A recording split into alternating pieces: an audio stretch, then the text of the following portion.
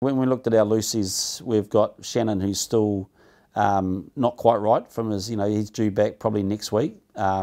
Artie's knee is progressing really, really well, but we've got some fit Lucy's there, and we felt it's a great opportunity to use the guys that are really ready to go. And so, I think in Akira's case, he's come off a Super Rugby final. He's he started 6 in our last test in Argentina and went really well, so it's a chance for him to put a real marker down. And Dalton, well, he just gets reward for a really, really strong campaign this year, really impressive.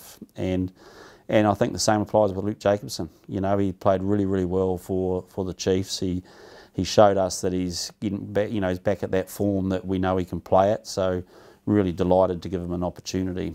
It's a really good chance. We think, we brought Quinn in, we named Quinn, and really felt it's a good chance for him to have his first test at 12. We're excited by what we saw and some of his potential, so it's be a big occasion for him.